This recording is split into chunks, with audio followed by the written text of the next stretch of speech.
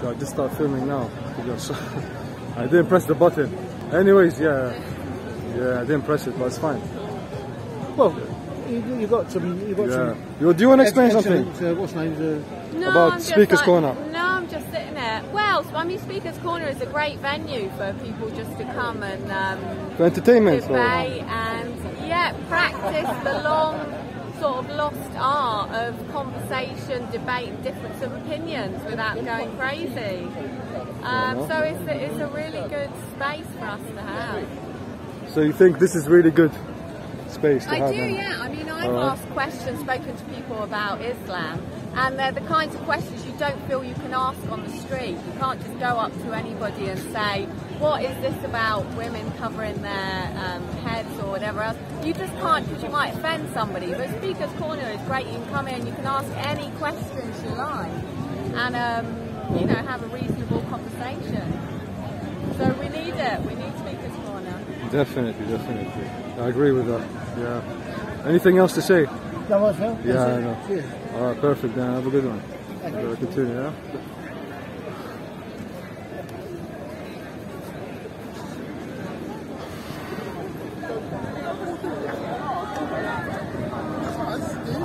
Yes, Pav. Can you explain something about the latest situation in the Ukraine-Russian war? The latest situation. Yeah, the Ukrainians are beating up the Russian military. Soon enough, the war should be over. That's how it is. That's what's going to happen. Yeah. They've almost surrounded Kherson. And they have surrounded, at least that's what we hear, they've basically surrounded a bunch of troops. Can I ask a question about something that I've read in the news, that apparently they had like they were doing some chemical weapons between the borders between Russia and Ukraine. Who was? The CIA. So I read some. I read like a senator on YouTube. He was doing a confession in something. I don't know. I'm sure he was. Is that truth or not? What do you think? No, it's not. So there's nothing to do with chemical weapons. It's not. It's a conspiracy theory. They were spreading news about biolabs in Ukraine in which they were breeding anthrax-fueled bats to be released on Russia and to target specifically Russian genes. I mean, it's completely insane. Only idiots believe that kind of stuff. But you know, the Russian media is desperate. They're trying to sling mud at the wall, and in hope that some of it is going to stick, that somebody is going to believe in their bullshit. But another thing that a lot of Iraqis are getting happy because they see Ukraine is getting destroyed. A lot of Iraqis, people from Iraq. Because they can be happy if they want. Ukraine, they want to be idiots, they can be idiots. Because Ukraine, they took part in the American invasion of Iraq. And what was Ukraine doing in the American invasion of Iraq? They were basically invading so they can steal the oil, right? No, the Ukrainians were doing humanitarian help for the people in the captured regions. The Ukrainians were occupying the regions, rebuilding the regions, and evacuating people who are vulnerable to the war. So how come Iraqi infrastructure, they don't even have electricity and they have the oil, right? They're supposed to have electricity. Do you know right? what was the casualty rates of Ukrainians? Yeah. The Ukrainian, one unit of Ukrainians who was in Iraq. You know the casualty rate through all the time that they spent there. Yeah. You know how many casualties they had? We know that no, do you have any idea what the casualty rate the Americans, they didn't really say Give me the a random number. I don't have the statistics, to be honest. I'll tell you how many people were there from Ukraine. It was a battalion of 5,000 to 7,000, something like that. And how many casualties do you think this battalion had through their time in Iraq? I don't have the statistics again. This is classified information. Okay, but you say that they were waging war in Iraq, correct? That's what you said. What I said is that Ukraine took part in the war in Iraq and resulted in Iraq, 2 million people died, right? War, yes. And but you say that they took part in the war in the invading. How many? Let me just say something. That a country like Ukraine that can build like nuclear plants, right? They were able to provide electricity to Iraq, right? Are you saying they were on a humanitarian mission? Ukraine is building. However, what I see it is that they came to just participate with the NATO, America, to steal the oil. Well, what are you saying? Ukraine is building nuclear plants where? In Iraq? In Ukraine, right? They can provide electricity to Ukrainian people, right? A nuclear plant so why didn't they build some electricity for the poor Iraqi people? in the desert. Hold on, you want one Ukrainian unit of 5,000 men? Because you said they were on a humanitarian in Iraq. You said. Are you joking? Let me just. You said they were on a humanitarian mission, right? Yes. To help the people of Iraq, right? Not to kill and to steal. To evacuate people from the danger zones, to rebuild some of the infrastructure, to do that kind of stuff. They're not going to build a nuclear power plant for you, man. Are you kidding me? No, forget about nuclear plant. 5,000 people. Forget about the nuclear plant. How many casualties do you think they had? What did the Ukrainians do in Iraq? How many casualties did they have? Look, I ask you first. Please answer. How many casualties? Ukraine in Iraq casualties. Yes. I don't know about that. It's classified information. Again, I don't know about that. 3 men were the only casualties that the Ukrainians. So how many people participated? Now, why do you think there were only 3 men as casualties? Why do I think it's? I don't think it's 3 men. Because I think they didn't participate in war.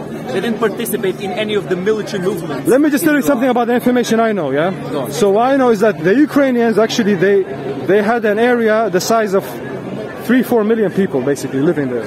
Where, in Iraq? Yes, during the invasion, the American invasion of Iraq. And forget about Iraq. Let's talk about. No, not for the Ukrainian army. We started talking about Iraq. Okay, let's talk about Iraq. Let's talk about the Ukrainian NATO alliance, right? So when NATO invade Iraq, Ukraine will come and join them, right? To kill Iraqi people, right? Yeah. So Ukrainians were not part of. A lot of people now who live in Iraq, they say, "Oh, we're happy because." Oh, they're stupid. They taste the same medicine. They're stupid. Every Iraqi person who thinks the Ukrainians are responsible you're stupid for the war because in Iraq are idiots. The Chechens because they don't know the Ukrainians were actually helping the people who suffered in Iraq. Now, I'm not defending the war. A lot of the Iraqi people, they say that they didn't help the Ukrainians. They just killed. What happened. Listen, I've read the comments myself. If people are happy, if Iraqis are happy, I know that not all Iraqis are happy because of this. Because I spoke with many Iraqis who know what happened in Iraq.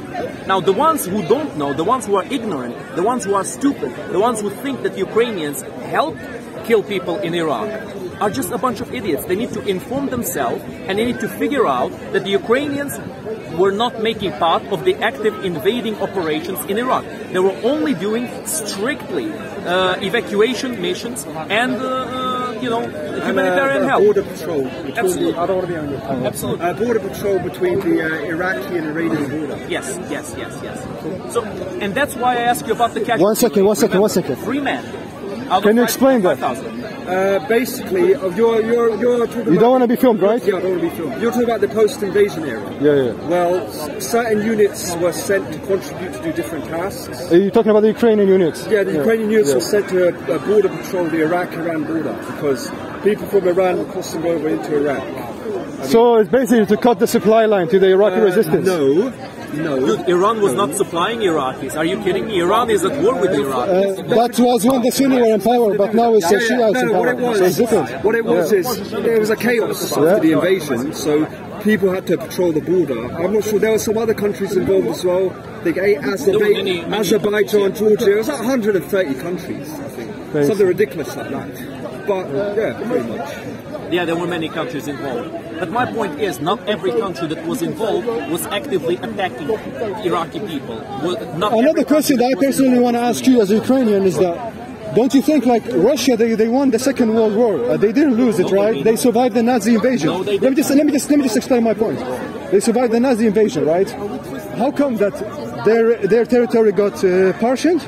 Got divided? Partition. And the American territory expanded. So don't you think that's not fair for the Russians, right? First things first. American territory did not expand. American influence expanded. American borders, the borders of USA, remained the same pre-World War II and post. No, they lost territory because they was up to East Germany, right? The Soviets. They were up to East Germany. You need to be careful with. The Americans did not own Germany. They were occupying part of Germany with their troops. There wasn't a new state in the USA called East Germany, or West Germany, sorry. There wasn't a new state in the US called West Germany. They were simply occupying it for a time until the Soviets would leave Germany, because there was the Cold War. You're aware of the Cold War, yes? Yeah, I'm aware of the Cold War. It's up to now, the Cold War. It hasn't finished. It's actually... It's becoming a hot war now, right? Look, the Soviet Union lost the Cold War, and Russia just refused to admit that they lost the Cold War. It's no longer a Cold War. Now we have a hot war. You understand what's happening now? Are you aware? Are you awake? That now Russia what is for you is attacking the definition of a cold war? NATO state. Do you understand what that means? They're attacking a NATO state. It's basically a Which NATO state is Russian war Russia now. attacking? Ukraine. No, Ukraine was never a NATO state. No, Ukraine is not a NATO state. I'll explain to you why it's a NATO state. Would you listen to me to explain to you? For But 1 it's not a second. NATO state. You're wrong Why is it not? because it's not part of NATO. On the news, we see that in the BBC News, we see that the NATO News are states they are watching sending Ukraine is not weapons part to of the NATO. Ukrainians, Yes, right? but Ukraine They is are not fighting the part of Russians. Ukraine is part of NATO. Ukraine is not part of NATO. You need to look this up. Look on Google right now. Right, is Ukraine part of NATO? It's going to say no. It will say no, but Because it's not. do you believe that they are not liars? Do you believe they're honest when they say no? Bro, okay, look, one thing Maybe- is for them to say we are right. Of the other course, side they're is not wrong. lying, right? Another thing is for them to say Yeah. Ukraine is part of NATO when it's not. Ukraine is not part of NATO, never was part of NATO. It might never be. Who Of knows? course, they're right because you searched on Google, of course, and whatever you found, Russians Wikipedia, also- it's all Hold on, right. If you ask a pro-Russian, he's also going to tell you that Ukraine is not part of NATO because it's not. It's as simple as that. It's like asking someone, is Ukraine part of the European Union? The Russians and Ukrainians are going to say, no, it's not part of the European Union. Because it's a fact. You need to know this is a fact. You're bringing me information that's simply false. Even pro-Russians will agree with me about this. That this is false information. Which one was false information? Which one are you talking You about? said Ukraine is part of NATO. Yeah, I believe that Ukraine is part of NATO, and I'm What you believe doesn't matter. Look, I don't even believe that. It's a fact. It's a fact. If I ask 10 people here, they will all agree with me. Do you want to do that challenge? None of them will agree with you They will unless agree. they're a bunch of uninformed fools. So look, seriously, man. Ukraine okay, is not so you part of claiming that Ukraine is not part of NATO? It's not part of NATO, no. So why? So if NATO supplies weapon to them, Because of the Budapest Memorandum. that doesn't make them part.